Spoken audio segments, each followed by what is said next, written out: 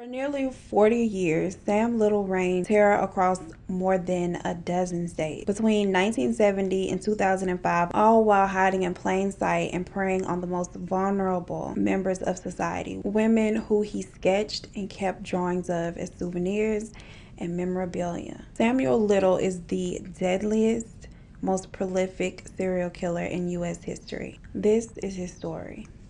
Little Rock. Tell me what that girl looked like. Oh man, I loved her. I forget her name. Oh wait, I think it was Ruth. The heavy set, big old yellow hair. She was like honey colored skin. She weighed about close to 200, about 170. I parked the car facing out where I could see anybody coming in. So I pulled her out of the car. She's too big for me to carry her. So I just pulled her out of the car and laid her on that trash that was lit there. Sam Little was requested by a lot of you guys, so I cannot shout out just one particular person because a million people literally asked me to do this video. Shout out to all of y'all. He was born June 7th, 1940. He was a Gemini. So Geminis, these your people. And he was also born in Reynolds, Georgia. So if you're from your hometown, then these your people too, okay? This moisturizer feels so good. Now, according to little Sam, his mother was a teenage prostitute and she abandoned him and ran off and left him with his grandmother to be raised. But it is widely speculated that his mother actually gave birth to him while she was in prison, and so she had no choice but to give him to his grandmother, because you know they don't let you keep your kids in jail.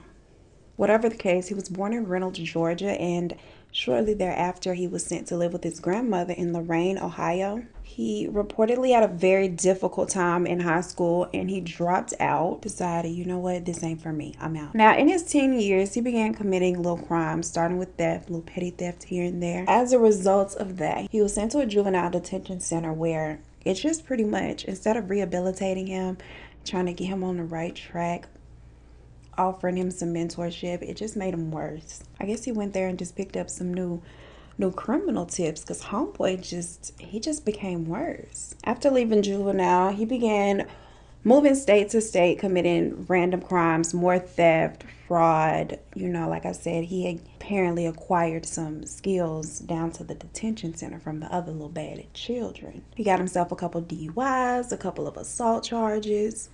Homeboy was just out here. Armed robbery, you know, just to name a few.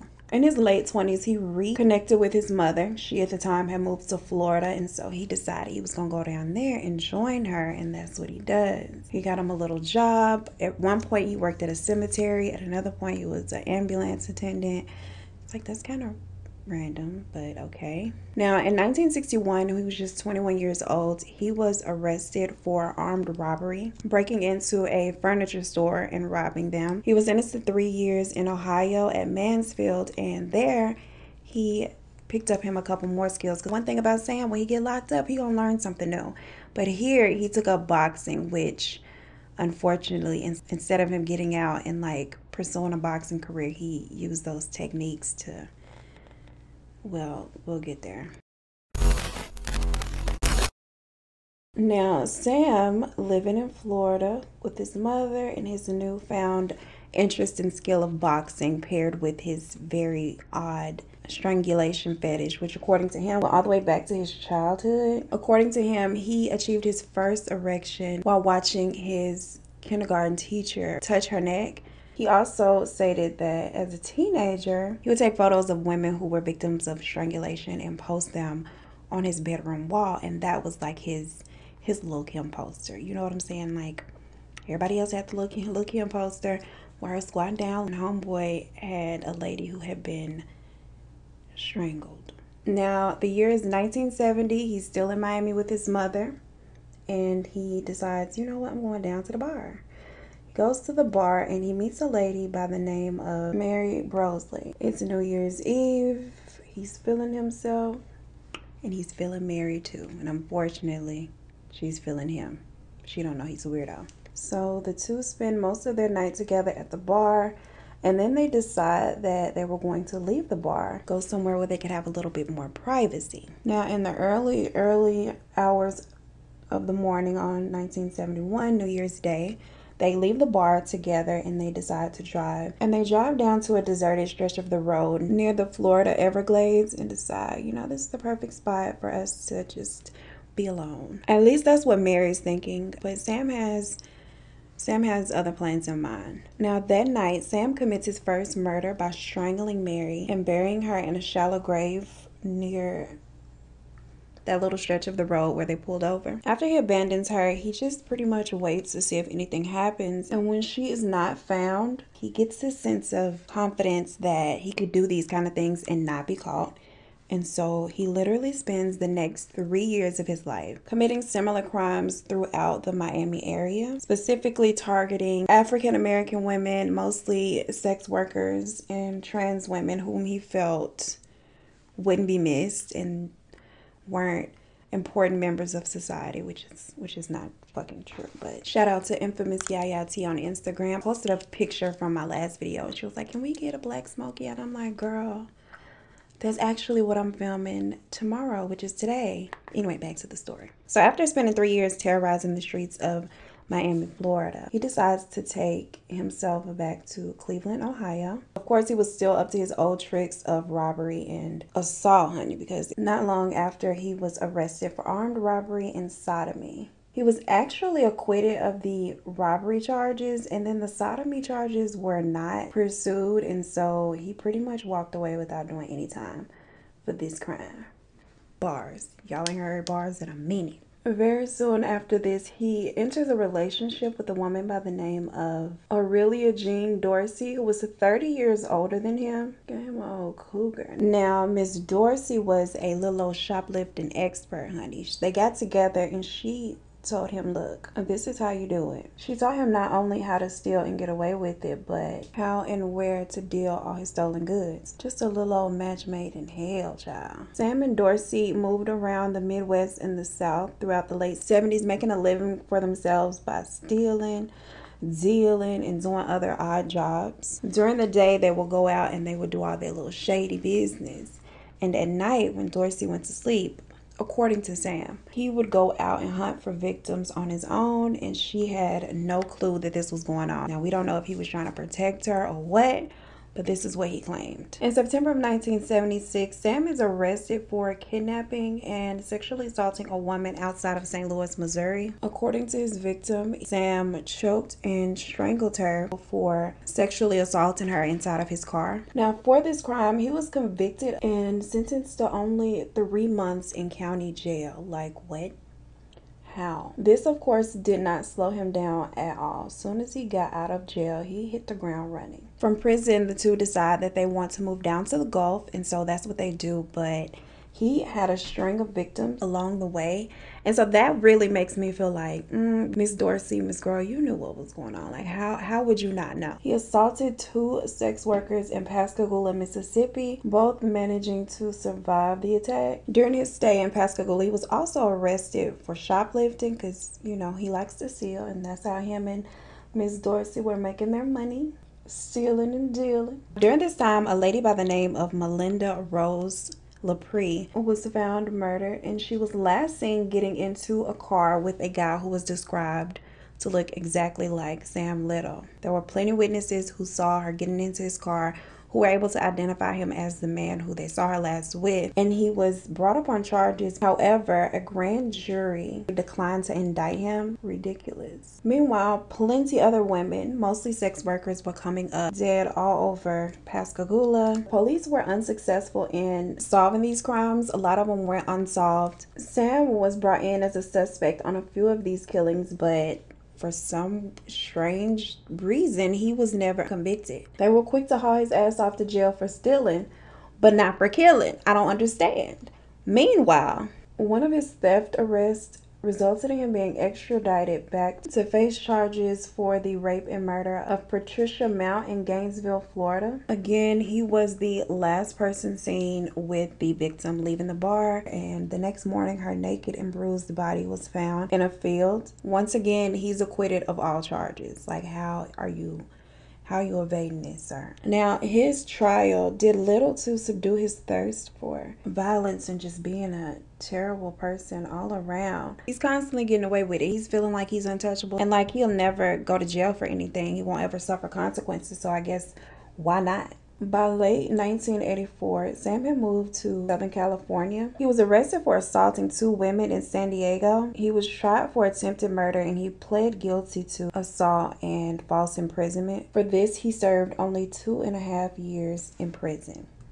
Just 2.5. Now, with this conviction, he had to submit a DNA sample that would just be forever on file with the FBI. After his release in 1987, he relocates to LA, the mean streets of Los Angeles. Now, he was attracted to LA for a reason. At the time, the late 80s, the crack epidemic was a really big thing at the time. There was a lot of gang violence going on, and LA had pretty much become a hunting ground for serial killers at the time. A lot of them were active in this area during this time. They were mostly preying on women in high crime areas. A year after relocating to LA, the love of his life, stealing as Miss Dorsey, she passes away suddenly from a brain hemorrhage, and he didn't take it well because she had been his partner in crime for all of these years, and she had taught him a lot. This really caused him to spiral. He spent the next 10 years in LA using these areas, these high crime areas, as a hunting ground for women whom he looked at as disposable members of society. My good sir, that would be you actually. One sad reality and reason why he was able to commit so many crimes in one area without them going noticed or him being caught is the fact that, like I said, he preyed on sex workers, drug addicts, many of which being women of color. And so you know how that goes. They weren't really bothered about finding the perpetrator for these women. In an interview that he did later, he stated, quote, "I ain't never killed no senators or governors or fancy New York journalists. Nothing like that. I stayed in the ghettos." As if that justifies anything or makes it okay. Self-hate is real and rampant, child. It's very obvious that homeboy has some mommy issues. You know, he said his mother was a prostitute and she abandoned him. And so he probably just feeling a way about that. All of these women were probably just a stand-in for his mother, you know. They're probably representing his mama to him. Ridiculous. Eventually, he gets tired of LA and he decides he wants to travel back to Ohio. And he does, but not without killing along the way. Now, he claims that his final victim was a woman that he killed in Tupelo, Mississippi. She was a woman by the name of Nancy Stevens, whose body was found strangled and left on the side of the road in August of 2005. Of course, this was yet another case that went unsolved. 2 years after this, he goes back to LA, where he is arrested for possession of cocaine. Now, for his drug charges, he pled guilty, and then from there, he was ordered to attend rehab. It was a court order. He never showed up, and so a bench warrant was issued for his arrest. During this time, he was actually receiving Social Security, and so tracking his Social Security payment, the detectives were able to locate Sam at a homeless shelter in Louisville, Kentucky. Now, by this time, he is old. He's 72 years old, but the U.S. Marshals, they didn't give a shit about that because they busted in, raided the homeless shelter, gathered that girl up, and extradited him back to California. Now, while in custody, remember I told you back in the day they took that sample and it was entered into the National FBI database? Well, they realized that his DNA was a match for a woman who had been murdered by the name of Carol Alford back in 1987. It was also discovered that his DNA was a match for 2 more unsolved homicides. The 1989 murders of Audrey Nelson and Guadalupe Apodaca. I believe I said that right. I hope I said that right. Y'all know I ain't trying to disrespect nobody by mispronouncing their name. Now, the serial killers I don't too much give a fuck about, but the victims I do, so there's that. He was indicted on 3 counts of murder with special circumstances in April of 2013. The jury found him guilty on all counts, and he was sentenced to serve 3 consecutive life sentences without the possibility of parole ever. Now, despite his conviction, he maintained his innocence until 2018. In 2018, he agreed to be interviewed by Texas Ranger James Holland, and once he started to tell his story, honey, he did not stop. He spent the next year and a half, confessing to over 93 murders during 650 hours worth of interview tapes. More disturbing than anything, authorities were able to confirm those killings thanks to these drawings of the victims drawn by Sam himself from memory. Like, he sat up here and spent his time in his little cell drawing out these women as he remembered them. And the child didn't see the drawings. They claimed that the drawings were so good that they were able to identify the women. Maybe so, but the drawings ain't even all that. So I ain't gonna give him all of that like he's some great artist. Here are the drawings. You judge them yourself and form your own opinion. Regardless of how crappy I think the drawings are myself, my own personal opinion, they were able to help authorities reopen and close dozens of Jane Doe cases that otherwise were not able or would never have been solved. He was also able to give names and dates for these women. That's kind of creepy and weird if you ask me, but whatever gets the cases solved and closed, eh? He also gave very, very detailed accounts of the crimes. He remembered all of the details down to like how the women smelled, little details about the jewelry they wore, the style of their hair, like the car that they drove, where he had met them and picked them up from, where he'd left them. Almost 100 women. All of these details, like, baby, I can barely remember details about myself from yesterday.